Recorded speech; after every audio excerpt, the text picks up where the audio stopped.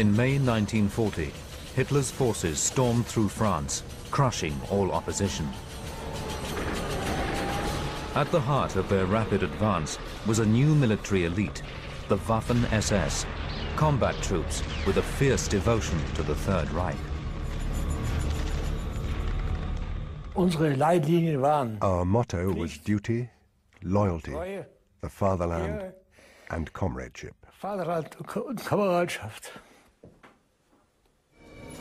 The Waffen-SS were the ideological standard-bearers for the Nazi leadership, and they were notorious for barbaric crimes. They got no kindness towards a man at all, don't matter, or man or woman or child. They kill everything in the mist. At their wartime peak, they numbered nearly 1 million men, and in battle, they were utterly fearless. For them, death was almost inevitable. They expected to die, but they were also brutal when it came to killing. The Waffen-SS, literally the Weapon SS, were Hitler's most loyal military force, rivaling the regular German army. In the 1930s, young Germans were desperate to enlist. As As a Hitler youth leader, it was the done thing for me to join the Waffen-SS. All my predecessors were in the Guard regiments or were officers there, and so I naturally wanted to join the Guards as well. The Waffen-SS had grown out of Hitler's Schutzstaffel, his unit of personal bodyguards. It was a great honor to join. When I received the call-up order, I ran all over town. I was so happy to be called up.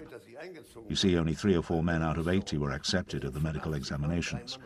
The others just ended up in the German army, not in the Waffen-SS. In a time of high unemployment, the Waffen-SS offered an honorable career at the heart of the new Nazi state. Kurt Sammertreiter was one of many new recruits. And then I said to my father, listen, how about if I went into the SS? All I'd need to do is 4 years, like an apprenticeship, and then I can be a civil servant. Perhaps he already knew a little bit more about the whole thing, but I got my way. In 4 years, I'll come back as a civil servant. I'm going. But the soldiers of the Waffen-SS were servants of the Nazi regime. The head of the SS, Heinrich Himmler, wanted a unique new force, an army of ideologically committed elite troops to rival the regular army. As the Germans swept through France, the Waffen-SS was under the army's operational control. But many regular soldiers suspected the Nazis' long-term plans. Hitler and the generals assured the German army again and again that it was the one and only armed force of the state. Now, it became absolutely clear that another force was being built up alongside the German army that wanted to contend with the army for power.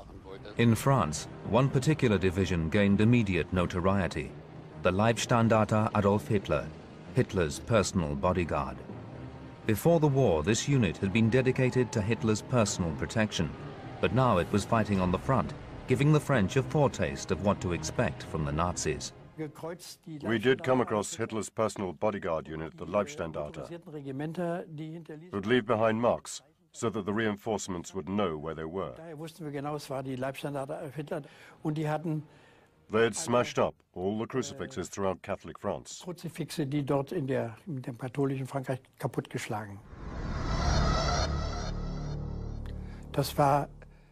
That was out and out heathenism, but at the time we didn't realize it. The Waffen-SS was schooled to be the revolutionary shock troops of the Reich. By mid-1940, it was already 100,000 strong.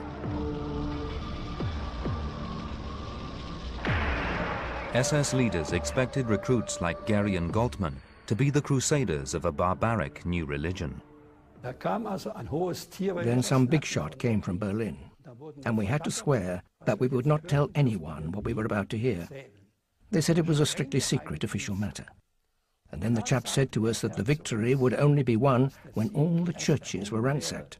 Not just the Jews, but also the Christians. They all had to be got rid of first. Christ was an illegitimate son of a Jewish whore. That was the official view of Christ, you see.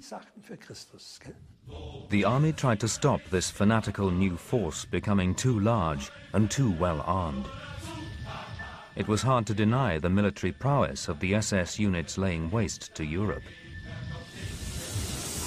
But the regular army criticized them for being all show and lacking traditional military expertise. For their part, the Waffen-SS despised the army as cautious and old-fashioned. The commander of the Leibstandarte was Sepp Dietrich, a First World War veteran. Of course, we didn't think anything of his leadership qualities because he didn't have any experience. He had only been a sergeant in the First World War, you see. And even after that, he never enjoyed any higher military training. Dietrich's lack of training as a battlefield commander was apparent on the front line. His briefing was strange, to say the least. He just said, attack this, attack that, and you must all then come to some arrangement. It was like no briefing we were used to, with clear goals and clear boundaries, but rather, we'll do it like that then. You go to the right, and you go to the left, and I'll watch out, and so on. But the Waffen-SS soon showed that while some lacked training in battle, they had an unequaled capacity for cold-blooded killing. As the Luftwaffe bombed from the skies, German troops continued their unstoppable advance. In the face of this onslaught, British forces retreated towards the port of Dunkirk, embarking for the voyage back to Britain. The hundreds of thousands of retreating soldiers were given protective cover by a few French and British regiments. Among these troops was Albert Evans, then just 19 years old. Because the people was getting off the beaches of Dunkirk, we was told that we got to hold our position at all costs, like, you know, so we held it as long as we could. On the 28th of May, Albert Evans and his fellow soldiers were surrounded by troops from the merciless Leibstandarte. Then the line just up at the end of a gable end, and they got the machine gun on the road. They weren't very pleasant people to meet at all, none whatsoever. I mean, our officer pleaded with the 1SS, and he said, the point of where you're going is a point of no return. We was put into a field, and they put us into a barn, and that's when they started calling 5 out. They shot 5 first, then they called another 5 out, shot them.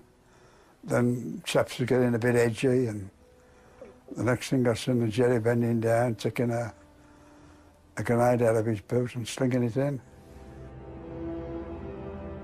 Whether I caught the blast of that grenade, I don't know. But as I fell to the floor, the officer grabbed me, hooked this arm, and come on, Evans, he said, run for it. And we run out the barn, round. And of course they got 4 of their men up the side of the barn and they fired at us. The captain who saved my life and got killed in doing so. I must have stood up and I got hit in this shoulder. It was only a stray bullet, but I was all right. I was bleeding from my arm, bleeding from my shoulder, bleeding from my neck. I still struggled on and made me get away. Evans and Toombs managed to escape, but the Germans murdered 85 other soldiers at Wormhout, the first Waffen-SS massacre in the West. Altogether, the Waffen-SS killed 185 captured British soldiers during the retreat to Dunkirk. What happened to us, I don't think, didn't come under the annals of warfare. It was a cold-blooded murder. I think so, myself. The killers went unpunished. The Waffen-SS encouraged ruthlessness as well as bravery. When they occupied Paris, The faithful soldiers of the Waffen-SS posed happily for Nazi newsreel cameras as war heroes.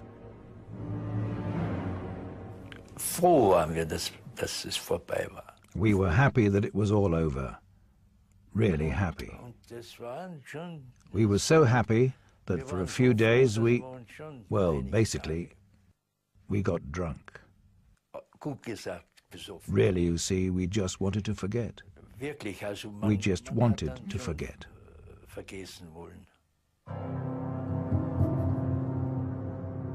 Private archive shows victorious troops of the Waffen-SS drinking themselves silly after battle.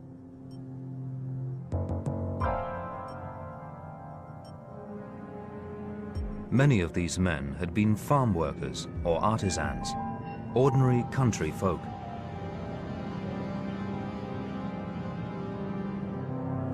In the years to come, they formed the core of a vast army of battle-hardened fanatics, capable of great courage and sickening cruelty.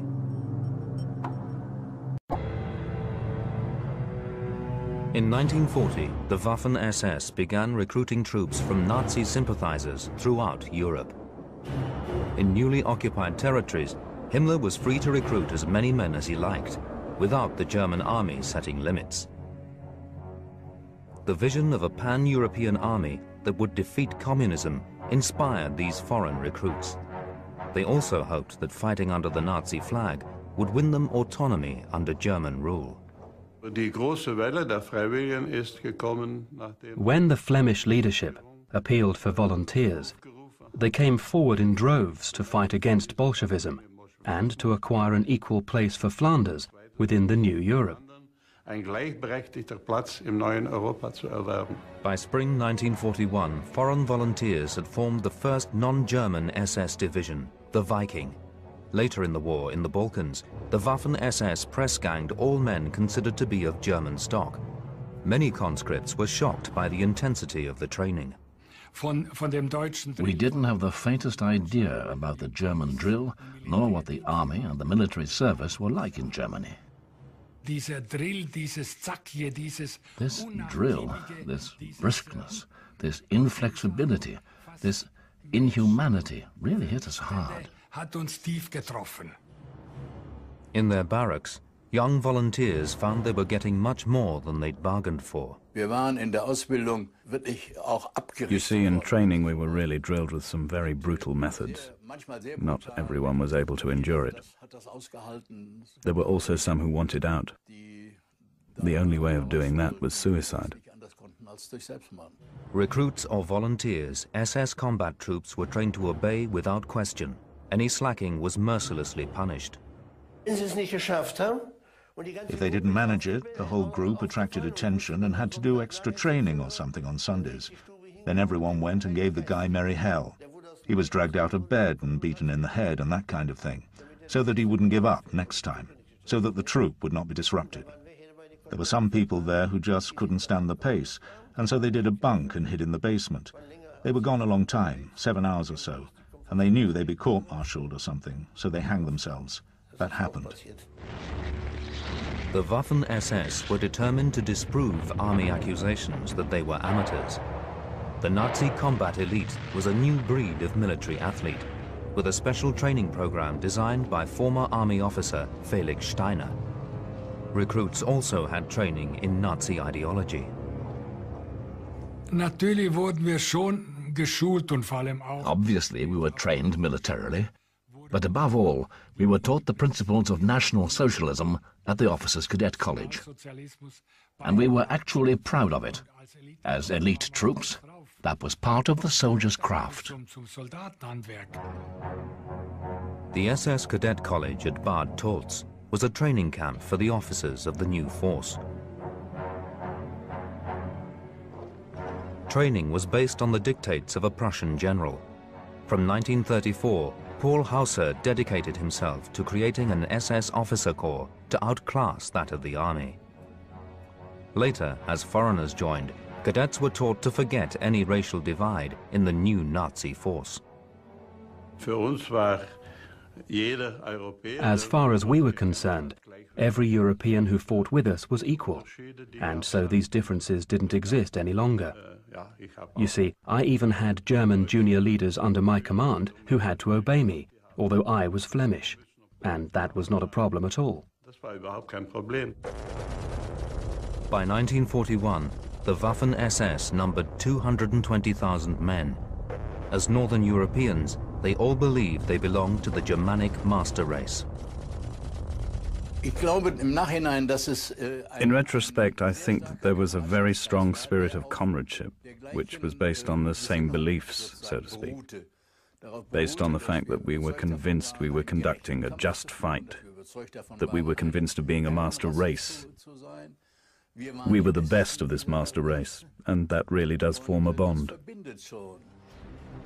On the 22nd of June, 1941, the Nazis invaded Russia. Hitler wanted the Bolshevik Empire speedily crushed. At first, the Waffen-SS and the German army had it all their own way. We were filthy and covered in dust, but we pushed on eastwards. We thought, good grief, if it carries on like this, it'll be even faster than France. We didn't even think about how far, that there was still 12,000 kilometers to go. We just saw all the war machinery we'd destroyed and the endless lines of prisoners. We didn't have to deal with them, but subsequent units did. It was bad.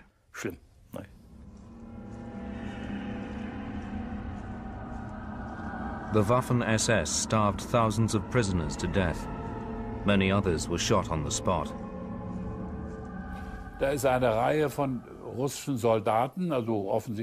There was a row of Russian soldiers, obviously prisoners, and a group of SS soldiers getting ready, lining up to shoot these prisoners of war dead. The SS corporal said, "Ach, Lieutenant, they're just brutes." I suppose that was representative of the ideology and explains how those in the Waffen-SS, even a corporal, could decide to execute prisoners of war who no longer even had weapons, just because it suited them.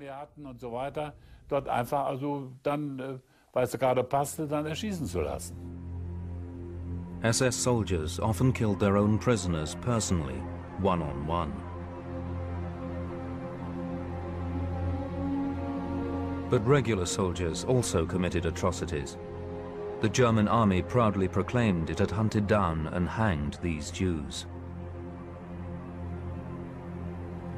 For the Nazis, this was a war to subjugate Slavs and exterminate Jews and Bolsheviks. The Waffen-SS followed their orders, slaughtering any potential political opponents. In Borisovo, 25 people were arrested straight away. The village activists. They were the head of the Kolkots, the collective farm and their deputies, as if they'd been following a list.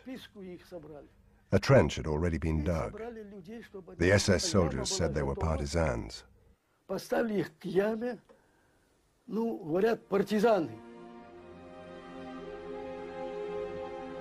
In October 1941, troops from the Das Reich division of the SS seized Borisovo. A massacre followed. When the order to shoot came in German, a young boy, the son of one of the heads of the Kolkots, said, "Father, I won't let them take you." So they shot him dead too.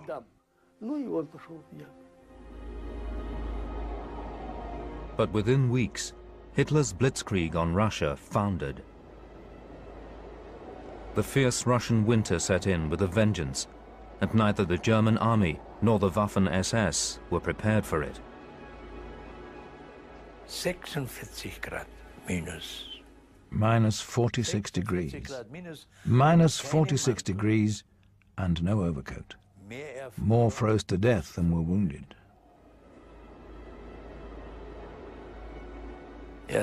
Well, I honestly admit, I often cried out for my mother. In atrocious conditions, the elite SS troops remained resolute. I saw how my fellow soldiers' ears fell off. So we got some rope and tied our ears to our heads, and that's how we coped.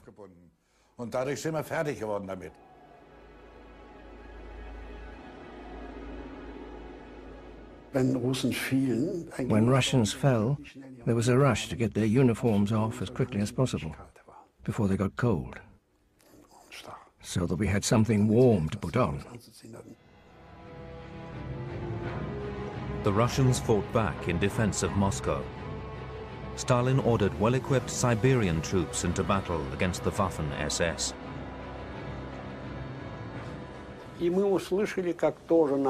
We beat the Germans and caused the SS huge losses.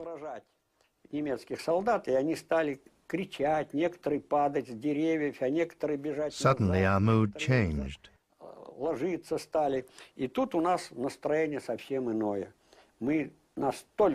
We were so thrilled that we had made the legendary SS take flight.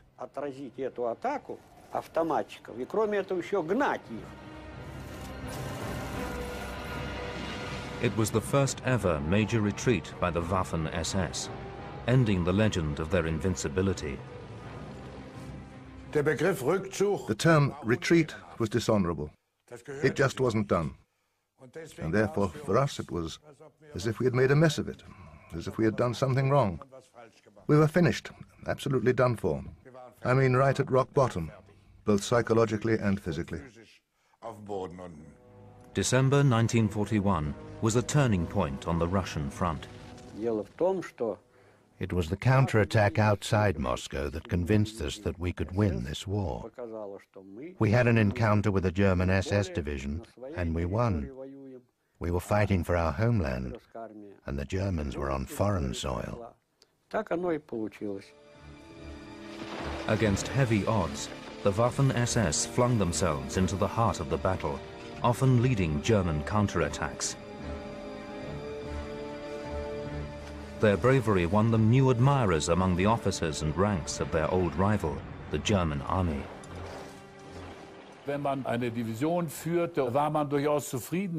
If you were leading a division and you had a Waffen SS unit alongside you, then you were perfectly happy because they were excellent, extremely courageous soldiers, and they were on the whole much better equipped than we were. And so you felt quite safe if you were able to lean on a Waffen SS unit.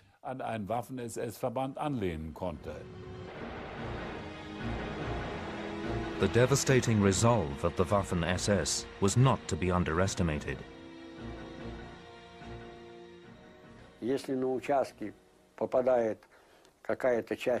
When we were supposed to fight against the SS, we were expressly told, "Comrades, you are going to fight against the SS troops. Be on your guard. Be vigilant." It was suicide. As long as they were not dead or at least wounded, you knew they would fight until the bitter end.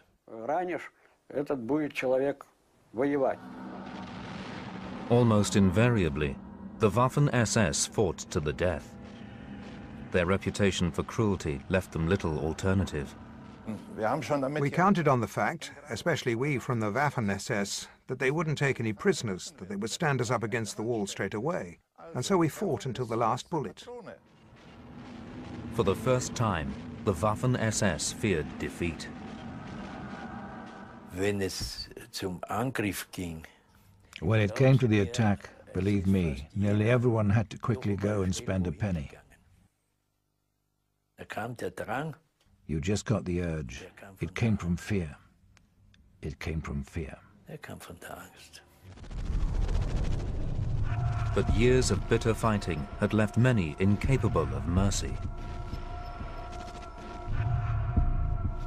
After a few years, they became so desensitized that they didn't even notice anymore, given that they were capable of just bumping someone off without batting an eyelid. Let's just say, they would need to develop a lot of their humanity again, and that takes time.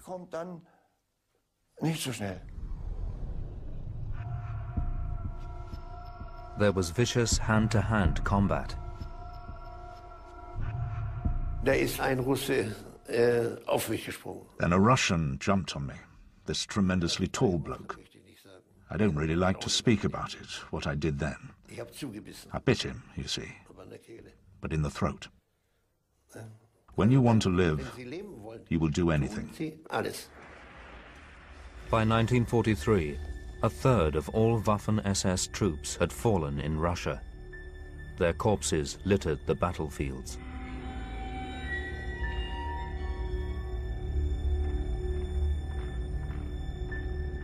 SS orderly Rudolf Porsche saw many undignified deaths. When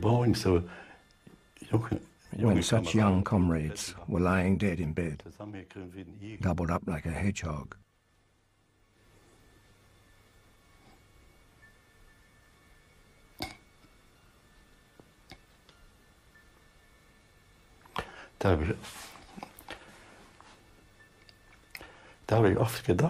then I often thought, if your mother were here to see you now. Despite the defeat at Stalingrad, Hitler retained his unquenchable faith in the Waffen-SS. He expected them to win him many other famous victories. In March 1943, German forces attacked Kharkov, one of the biggest cities in the Soviet Union. Soldiers from the fanatical Leibstandarte were among the first to set foot there. At one point, there was this silly saying that the Leibstandarte saw it as their mission to lay Kharkov at Hitler's feet. And that motivation was certainly there, let's not fool ourselves. Their victory was short-lived. The Red Army soon launched a vigorous counterattack. The Leibstandarte division suffered catastrophic losses, far heavier than on the battlefields in France. 90% of our tank regiment was wiped out. 90%.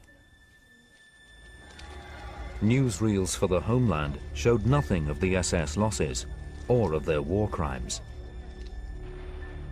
When the Soviets recaptured Kharkov, they discovered evidence of a horrific SS murder in a military hospital. Eyewitnesses included a hospital doctor. SS soldiers threw incendiary grenades through the windows. The buildings began to burn, and the wounded tried to save themselves. Many of the wounded were burned alive.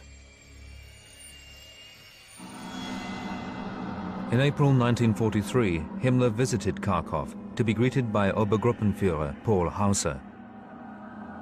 The SS leader had no qualms about the methods his men were using. Wir haben nur eine Aufgabe, diesen Rassenkampf erbarmungslos zu führen. Diese ausgezeichnete Waffe des Schreckens und des Terrors, die uns vorausgehen, nach dem Sieg von Charkow, niemals schwach werden zu lassen, sondern sie nur noch zu verstärken. Weiter!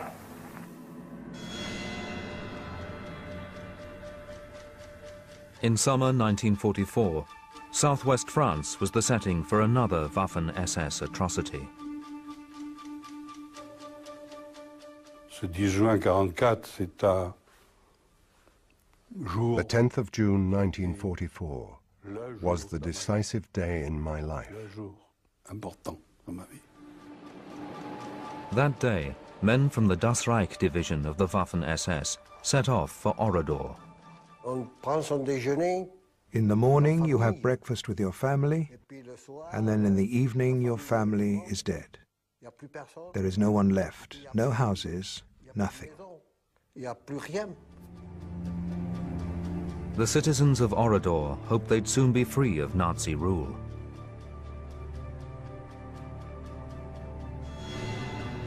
Just a few days before, on the 6th of June, the Western Allies had landed in Normandy. There were sporadic uprisings and a wave of attacks on German troops. In Orador, the Waffen-SS retaliated with ferocity. Many still believed this was a perfectly honorable response. Orador? Well, many of us still go over there today. I also wanted to go over once. They are warmly welcomed, the SS, even those who at the time were from the Das Reich division. Orador-sur-Glane paid a disastrous price for attempts at resistance. The Waffen-SS gathered the villagers in the marketplace. The men were separated from the women and children. I said goodbye to my mother and my wife. I embraced them one last time, and we saw the SS lead them inside the church. The women and children were locked inside the church. The men were led to a barn, where the SS opened fire on them.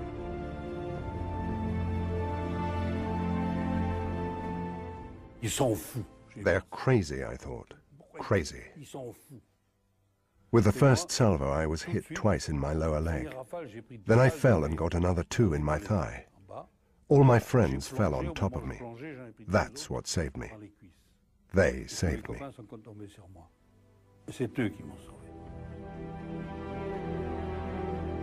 Then the whole village was burnt to the ground.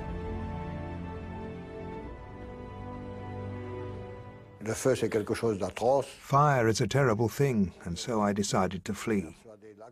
I was convinced that I was going to die because they were outside the door. But I would rather die from a bullet than in a fire. Robert Ebre and Marcel Dartout were among the handful who managed to escape the massacre. Almost all the women and children herded into the church, burnt to death inside. My father came up to me crying and said, "There's no point looking for anyone.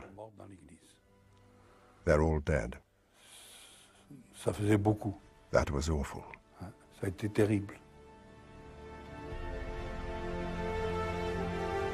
The French have preserved the charred ruins of Oradour as a stark reminder of Waffen-SS infamy.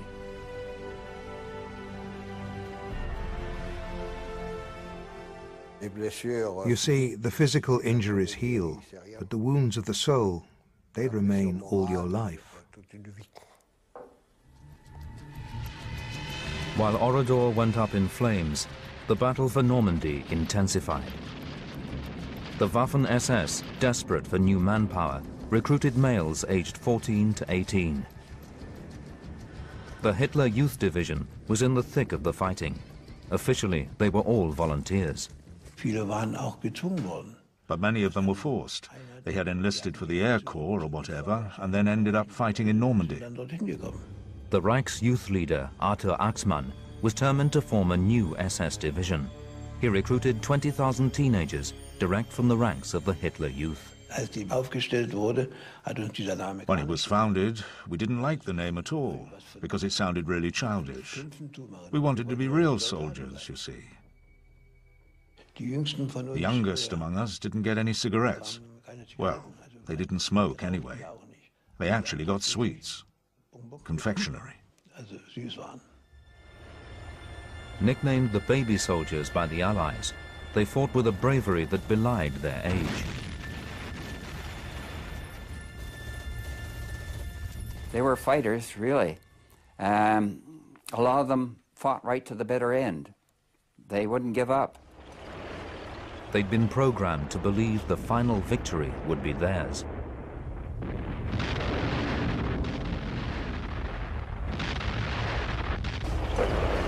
The battle for Normandy ended in disastrous defeat for the Waffen-SS. Even Hitler's devoted Leibstandarte faced total destruction as a fighting force. The Allied Air Force relentlessly attacked the remnants of the Waffen-SS and the German army. The superiority of the opposition in the air was so remarkable, you may be amazed that we didn't ask ourselves what the point of fighting was. I asked myself that today. At the time, we didn't ask. Young recruits met their death or were changed forever. When they came back from action, they looked half dead, grey in the face, afraid, but nevertheless responsive. If someone gave them orders, they carried them out. Even in death, the newcomers stayed loyal to the Reich. A young lad who died in my arms, whose eyes I closed as I cried like a baby, said to me, "Lieutenant, ask the leader of my company to write to my mother and tell her I died as a brave soldier for my Führer and my fatherland."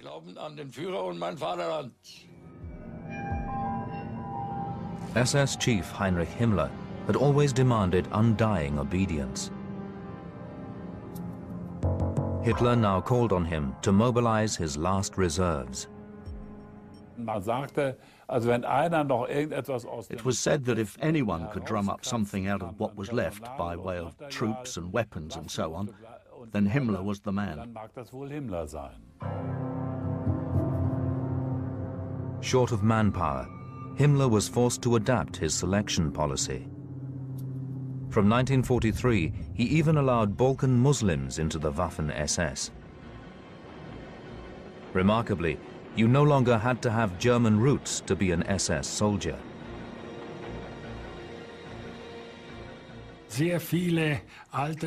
And of course, a lot of the older SS people really did screw their noses up at the fact that Muslims were now, as it were, being admitted into the blue-eyed Aryan elite. There was also a division of Ukrainian Slavs. By 1944, the Waffen-SS was 900,000 strong. With 200,000 non-Germans helping to fight its racial wars, the Waffen-SS had become a multinational army. Now the masses were called up, there were more and more divisions. And after that, our fighting morale was never really the same as it had been before.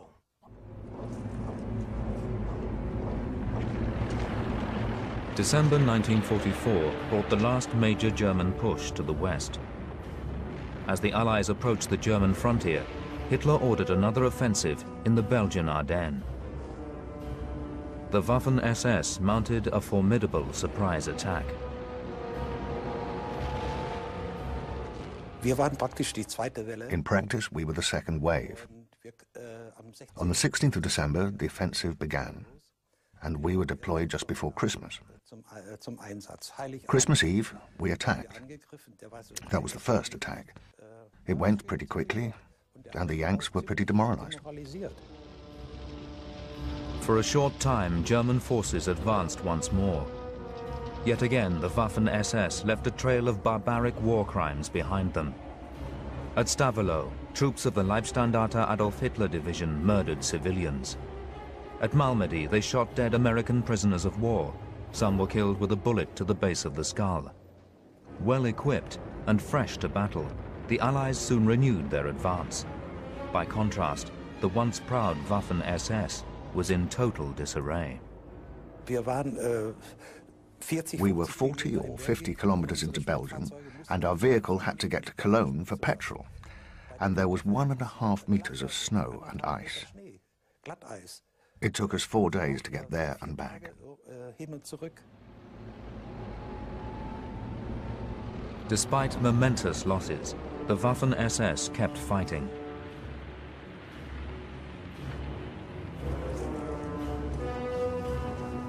The Nazis' combat elite was reduced to a patchwork army.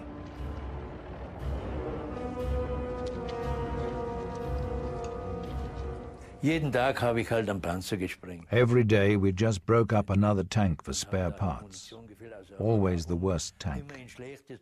Every day the driver and the marksman had to give a report on which tank we were to sacrifice this time. And so it carried on until we had no tanks left. In December 1944, on Hitler's orders, Waffen-SS troops from the Viking and Death's Head divisions made their way to Hungary. Their task was to break the Soviet siege of Budapest. It was quiet, relatively quiet that New Year's Eve. I was the charging gunner on a tank. I'd got the flare ammunition, was sitting up on the back of the tank, and shot my flare cartridges high. And the radio operator had managed to get Lily Marlene.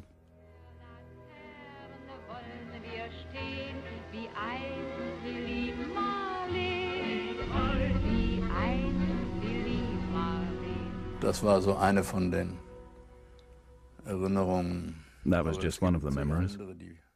But of course there are others I would rather not think about.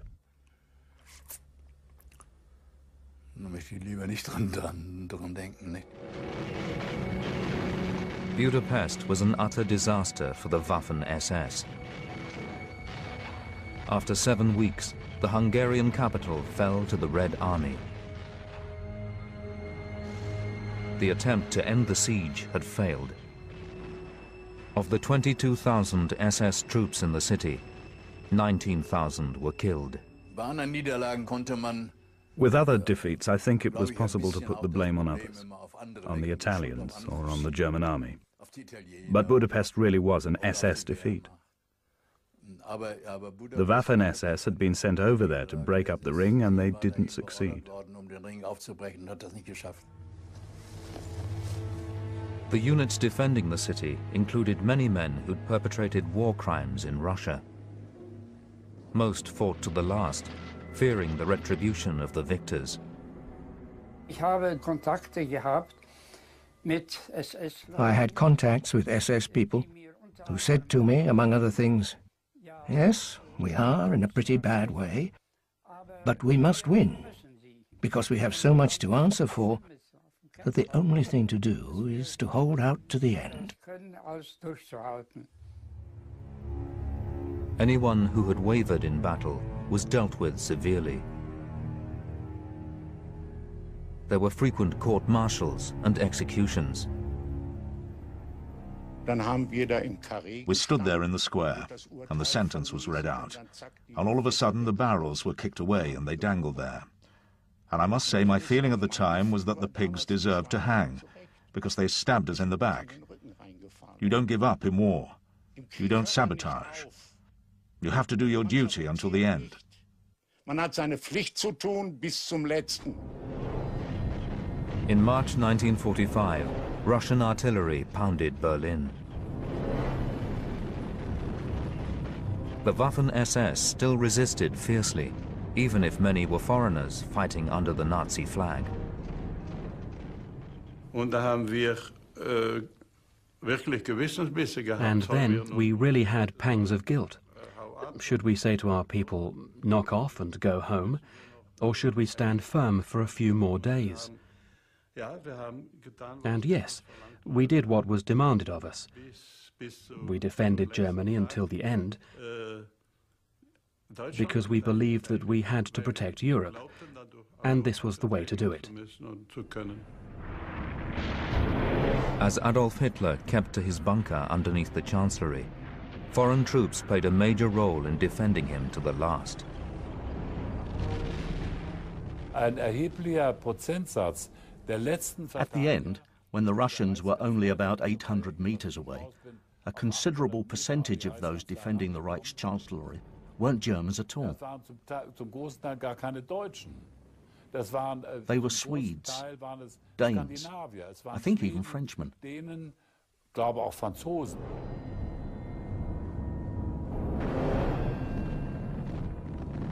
Many non-Germans fought to the very end in a gallant last-ditch attempt to save Hitler's life. One of the Führer's loyal defenders was Henri Fenet, a Frenchman. We didn't even think about death.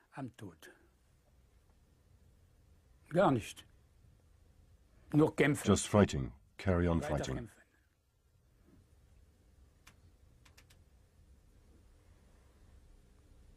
We were living and fighting, just to fight.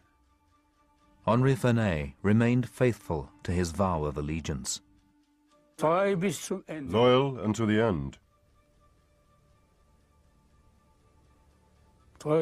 Loyal unto the end.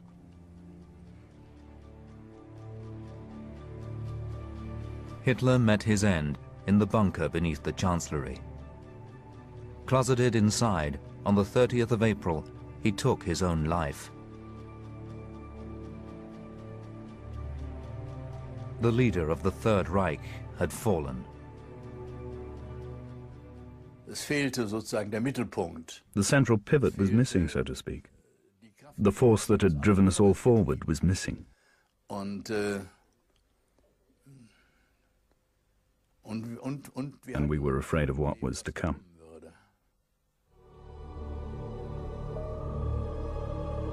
In April 1945, thousands of German soldiers crossed the Elbe to surrender to the Western Allies rather than face the vengeful Red Army. Among those giving up their arms were many men from the Waffen SS. Under interrogation, most maintained that all they had ever done was follow orders. We didn't even ask what's it all about, what for. That wasn't an issue. We were soldiers and we were given orders and carried them out.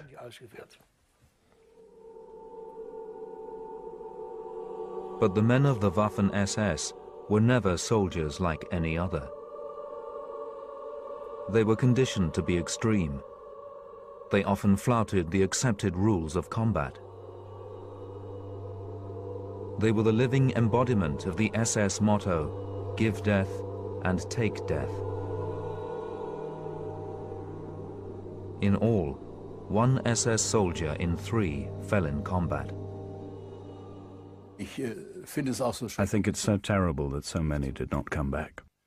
What did they actually die for? The English can say, we fell for the freedom of Europe, or we were fighting against a dictatorship. But what were we actually fighting for?